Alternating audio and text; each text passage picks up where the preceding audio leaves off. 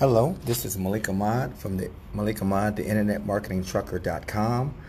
This is going to be a short video about creating a gravatar. I've purchased some people's products in the group. I've joined other people's things in this group, and I've seen people don't have gravatars. What a gravatar is basically a universally accepted avatar.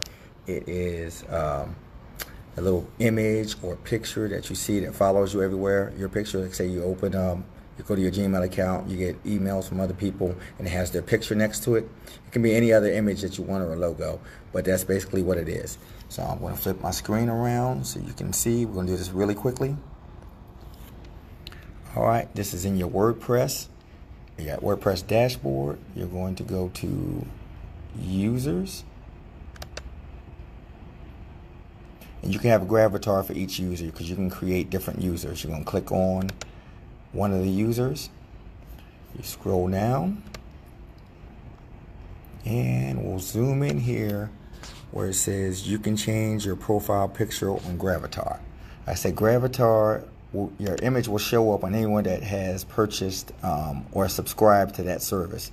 So like I said, Google's already on it, WordPress, all of WordPress, because it's fully integrated into WordPress. You're going to click create on gravatar. Gmail, you're going to put an email address in there. You're going to choose a username. I got to choose a unique one.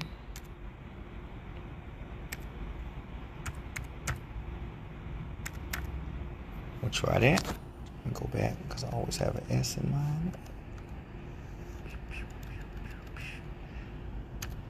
And a password.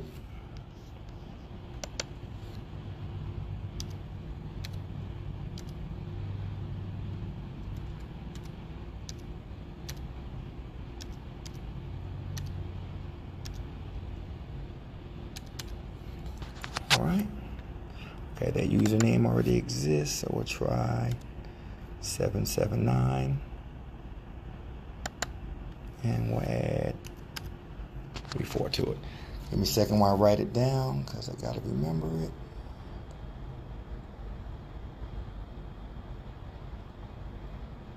Alright, now we're going to say create account.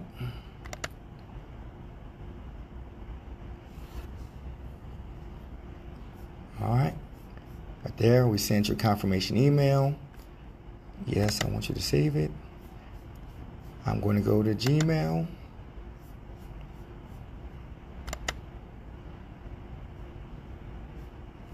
Alright, here it is. No, we don't need that. Scroll down, activate account.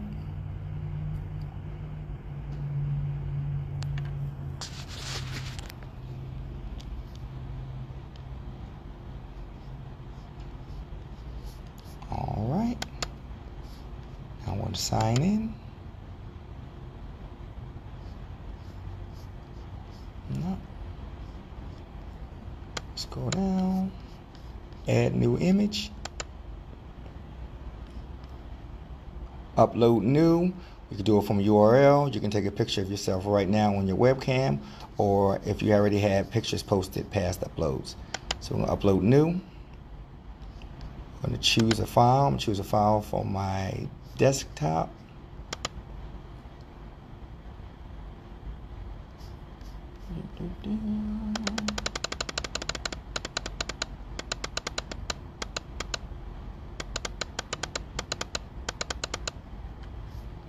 Thumbnail me. Open.